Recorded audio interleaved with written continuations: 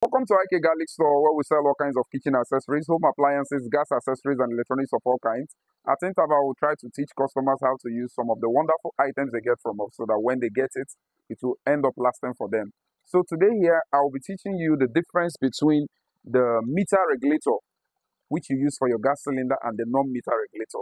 Now, a couple of times, each time customers come to buy, many of them don't know the difference between this regulator and this one. They are both the same regulator, but they are different. The major difference they have is that this one does not have gauge, while this one have gauge. Now, for some people that want to sell out this regulator fast, they will tell you you can use it to know when your gas is full. Yes, you can use it to know when your gas is full, but when you say full, it will look like you're using it to know when they fill your gas very well.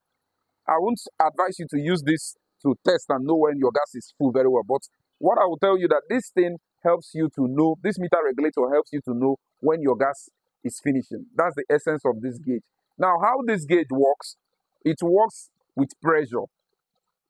An example I will give to you is when you fill up a gallon of water and you're trying to turn the gallon of water out, you will notice that when the water in that gallon is reducing, the force at which the water is coming out will be reducing. That force is also called pressure. You can still replace it as same pressure. Now, the same thing with gas. When you fill your 12.5 kg cylinder of gas, the force at which the gas will be coming out when you have installed this regulator on it will be high. When the gas is coming out, the force at which it's coming out will be very high. Now, as the force is very high, this, you see, when you look here, you see a number. 1, 2, 3, 4. Okay, it's not how they don't have 3 there. 2, 4, 5, 2, 4, 6, and 8.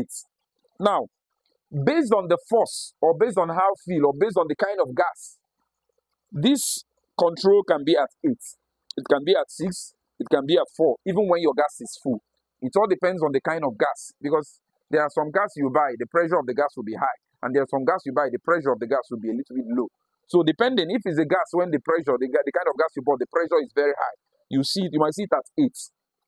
Now, as that gas is full, when the gas is finishing, as the gas is finishing, it's going down, as you're using it to cook, do other things you're doing in your kitchen, as the gas is going down, this arrow here, if it's at 8, it will be returning back, it will be coming down, because the force at which the gas is coming out is no longer the same force when you bought your gas.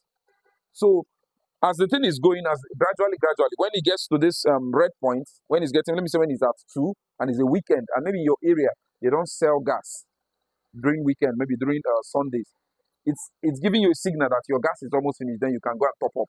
But if you have 2 cylinders, I don't think you need this. This is majorly for those that just have just a single cylinder, and their gas can finish emergency without them knowing. So this will help you. You won't have emergency cases where you're cooking and your gas is just finished. So with this meter regulator, it will help you to know when your gas is finishing. Not to help you to know that your gas is completely full to 12.5, no. But it will help you to know when your gas is finishing. That's the advantage of this meter regulator over this one. That's all for today. See you next Friday.